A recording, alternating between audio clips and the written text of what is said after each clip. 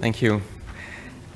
So, as been discussed before, during treatments, cavitation can occur either within a water coupling balloon between the transducer and the head, or inside the brain.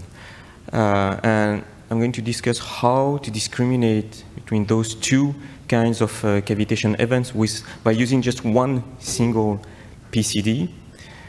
That will be the first part of my talk. And second part will be how to use also one single transducer to achieve transcranial focusing with almost no compromise in terms of focusing quality. So in the first part, as Kostas presented before, by using a set of PCDs and looking for at the time of flight, one can localize cavitation and image cavitation passively. This is an example of passive imaging cavitation that we performed a while ago in the lab. This is an image of one single cavitation bubble in a sheep brain. This was by using ultra-fast imaging.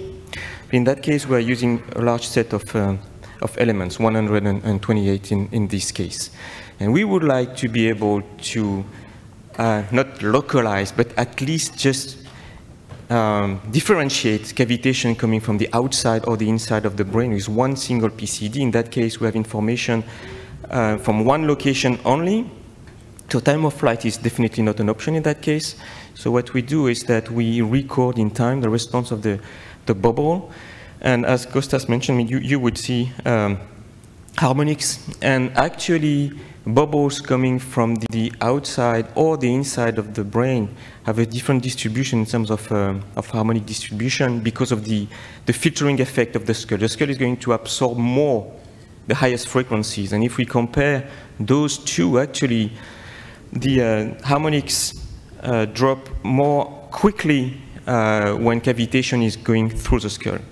So basically, by comparing, for example, the half harmonic to the ultra harmonic, and we took the fifth ultra harmonic, the ratio between those two is thus much higher outside the skull than inside the skull. And by setting up a threshold, one could discriminate between those two.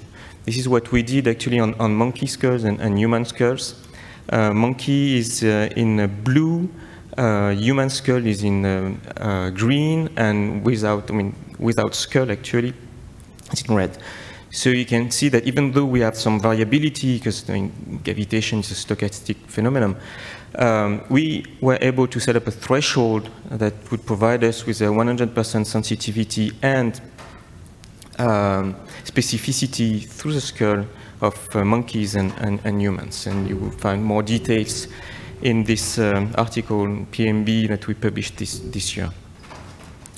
Second part of my talk consists in again, using one single element, a focus transducer this time, and we would be able to achieve the same focusing quality as can be achieved by using multi-element transducer, for example, 1,000 elements for the Insightec system, where you actually adjust the phase on the element to recreate a good focus through the skull.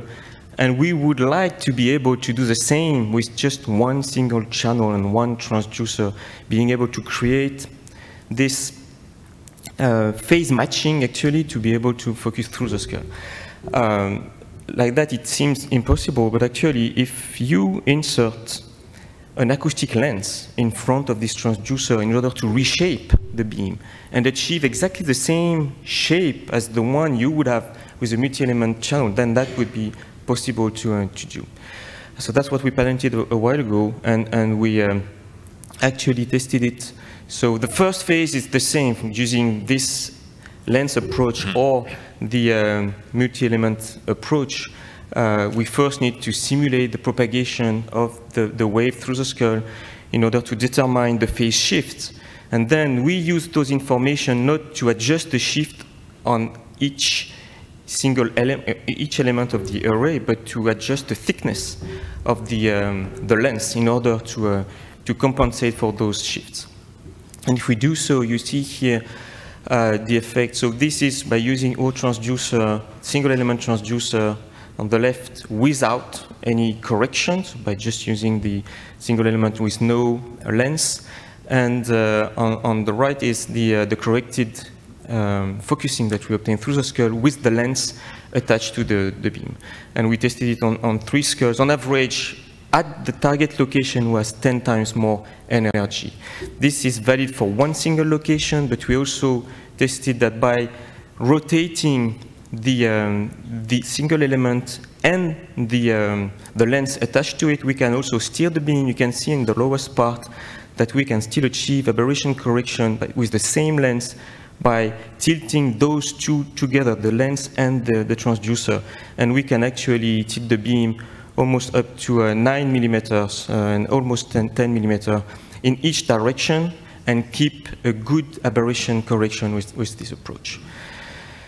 So here is what we can do with one single element, either to binary localized cavitation or to achieve transcranial focusing. I would like to thank my colleagues and especially Guillaume Mambour, PhD student who did those 2 applications. Thank you for your attention.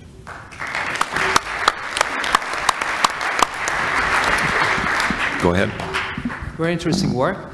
I was just wondering, how would you design the lens? So I assume that you get the CT scan data and then you basically construct the geometry, but the phase aberrations come from the skull. So how would you come up with the numbers for the skull parameters for each specific case to design a lens? And following that question, what is that lens made of, if it's not a secret? Yeah. No, it's not. So first, I mean, the skull properties, this is based on the work we've done for the past 20 years on focusing the beam through the skull, very similar to what Insightec is doing, where you model basically the properties of the skull based on CT data. And the thing is, we use the same simulation. In this case, it's just that the information we get out of the simulation in terms of phase shifts induced by the skull are used to compute the thickness of the lens.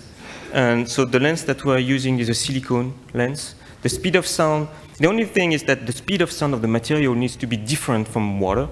And in our case, the speed of sound is actually lower than water. It just makes the lens easier to construct because then you might have the thickness is just larger. And basically what we do is that you will find a lot of details in the PMB paper, but we cast the lens and it's based on, we mix two products to get this silicone based. It's for dental applications actually. So the good thing is also that this lens is actually biocompatible. Quickly. Nice talk. Obviously my question is on the bubble side. So in your spectra that you saw, there was like a baseline shift. Do you really need to have broadband emissions in order for the algorithm to work? No. No, because there was a clear baseline shift in the spectra that you saw in your second yes, slide. because actually we did so. This was with and without the bone in place. So okay. So it affects the bone is filtering all the signals, the harmonics, but also the broadband noise is also filtered by the skull. So yes, you have on average you have at least a 12 dB attenuation when you place the skull, and it will just those 12 dB is for 1 megahertz, and it will be higher for highest frequency, but it affects the entire spectrum.